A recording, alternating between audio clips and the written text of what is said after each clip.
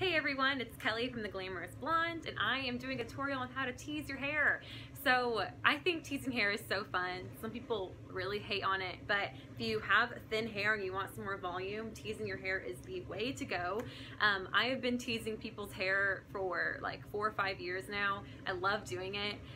I was on Baylor's Pom Squad, and then I was also an NBA dancer for a season. So having big voluptuous hair is definitely right up my alley, and I've learned a lot of tips and tricks along the way. I hope you guys enjoyed this video. If you want to see how I tease my hair, just continue watching. Okay, so step one when you are teasing your hair, get all your products. So I always use this texturizing spray. It's Not Your Mother's. It's pretty good, and I only use this if I have no product in my hair. So right now I have hairspray for my curls, but I didn't put any mousse or anything up top, so I really need this just to give my hair some hold. And then I also have my favorite hairspray. It's drugstore Tresemme. It's really easy to get. It's like $5 and it lasts a long time, and it's great for this Texas humidity, so I love this stuff. I also have my wet brush that I use whenever I brush my hair. I don't use anything else. This one's great for taming a tease and brushing out the bottom. And then for the tease itself, the most important tool, I have this teasing comb. So, sorry, there's hair on it. So I used to use a different teasing comb, and then I discovered this one, and it has made my tease last so much longer, and it just looks a lot better. So go to Sally's or Target and get one that has bristles like this. It is absolutely amazing, good quality, and it really makes your hair hold on to a tease really, really nicely. What I'm first gonna do is I'm going to start with my top layer, and I'm just gonna grab about this much hair. So it's a very thin layer, and I always start from about right here, like the crown of your head, and I go back this way just so I can get volume going this way. And I always start the back and not the side. So I'm gonna have this amount of hair. I'm going to brush it up just to make sure everything is nice and tame. And then from about midway point, I'm going to go down and really pack it in right there. One more time, and 3.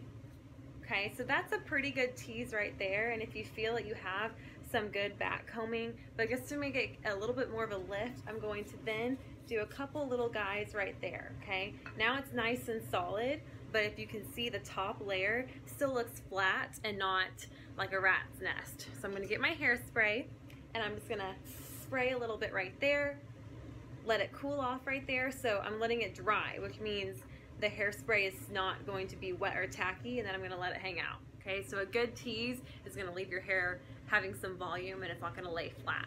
Then I'm going to keep building. So I'm gonna get the same amount of hair, that same layer right there, divide it, brush it up, and 1, 2, 3, and a little bit extra security, and it looks like this. Get my hairspray, spray it, let it hang out, and I'm gonna let it dry just like that. I'm gonna keep doing that. So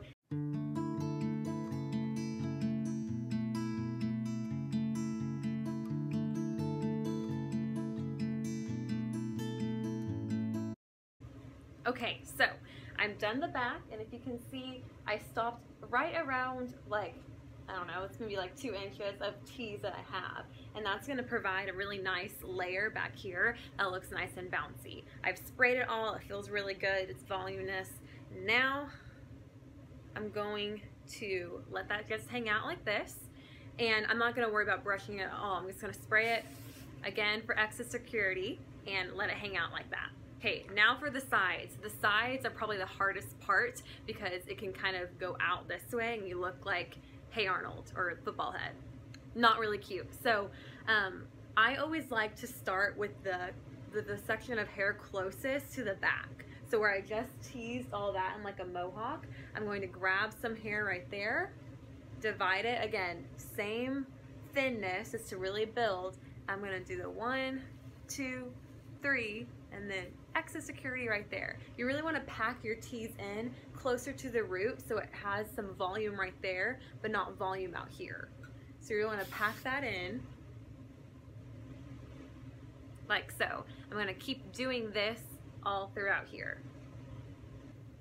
A little tip I have when it comes to the sides, I never tease it this way towards my face. I always have the hair back at an angle. That way, when I tease it, it's gonna lay how your hair naturally wants to lay and lay back and not forward. It's gonna lay back. This way, it looks a lot more natural and photographs really well. And if you're a dancer, your hairs naturally wanna go away from your face, so you're not dancing and it's in your face. So there's that perfect little tease, and leave it like that. Just kidding. The bangs, these can be kind of tricky too. I don't like to have them as perfectly teased so it looks more natural. So I'm gonna have a thicker section of hair, and that same thing, again, teasing at a back diagonal. That's how I want my hair to lay. And tease, and spray. And again, see how it's going back this way? That's what I want it to do. So for the bangs right here, I want to just do a little bit and not pack it in too much, because then it doesn't look very natural and it gets awkward. Gosh.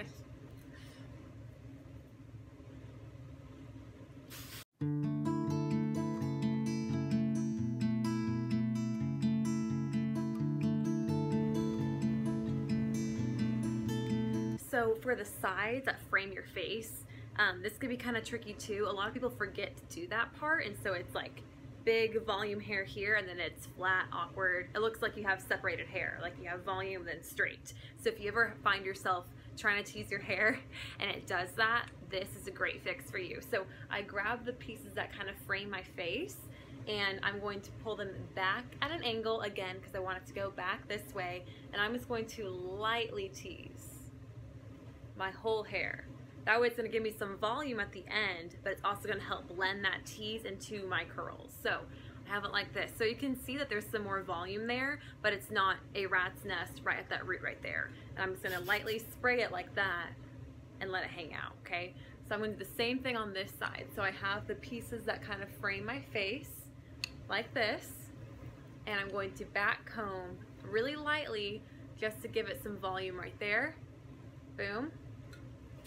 And spray. Okay, now it's time to brush out your tease so it looks good. You don't want to leave the house like this. So I'm going to go in with that same teasing brush, and I'm going to start the back because I started that way too. So with this teasing brush, it really teases well. So you might be like, wow, my hair is so big and crazy, but you can always tame it down. It's hard to tease it and then have to re-tease it to get it bigger because you're working against that tease you already made and all the hairspray. So I always say, start bigger, tame it down, instead of having to redo it. So I'm just gonna lightly brush all of my hair. And you don't wanna have the tease showing. I see a lot of people tease their hair and you can tell there's like a rat's nest back there, and it just does not look natural. And even if you're like a dancer, which I'm sure a lot of y'all are, you don't want to give away your secrets. You don't want people to be like, oh, that girl has extensions. Oh, that girl has fake eyelashes. Oh, that girl has the tease hair. You want to look naturally pretty. You make a cameo in my video.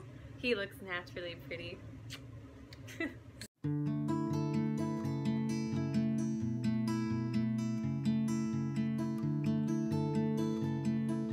So once you're done brushing it all out, you might find some pieces that kind of stick out weird, or you know, one tease fell, one didn't. So I always like to go through that top layer and just kind of add some more volume now that I have it laying how I want it to lay. So I'm going to go and brush it. There's still a little bit of tease, and I'm just going to tease very, very lightly, but pack it in right there. The top layer, you don't want to have it really fiercely teased, because then it's not going to lay well, and especially if you're a dancer and you're flipping your hair a lot, it's going to have awkward pockets that you don't want. So I'm going to spray that and brush it out and just create a little bit more volume at the top of my head.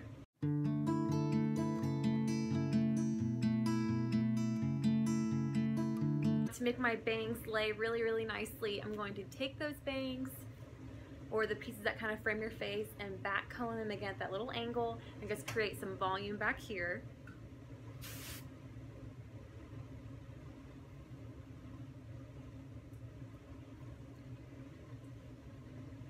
Lastly, to finish off the look, I'm going to spray it and fix the bottom. So sometimes when you have a lot of hairspray, your curls can look kind of curly and awkward and crispy. So I always brush through my hair, brush that top tease just so that it all flows and looks nice and soft, and the back is soft. I'm gonna, of course, spray it again just for a finishing touch. And there you go. Perfectly teased hair. It will last you forever, especially if you use this brush. It looks natural, but it's more voluptuous and great for date night, for games, for life, whatever you need it for. And that's it for the tutorial. I hope you guys really liked it. Again, it's super easy, not a lot of products or time involved. It just takes practice and patience. So if you try it and you're just like, oh, I can't do it, you need to practice on your hair and just see how it goes. Again, follow these tips. It works really well for me, and I hope it works for you too.